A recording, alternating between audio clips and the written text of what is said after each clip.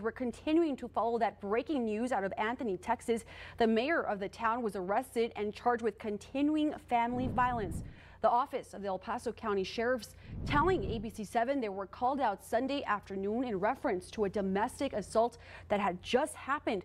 Officials say that during their investigation, it was revealed that 38-year-old Benjamin Romero Cedillo had injured a victim. When deputies arrived, Cedillo had left the scene, but just 1 hour later, he was found and taken into custody. He was booked into the El Paso County Detention Facility.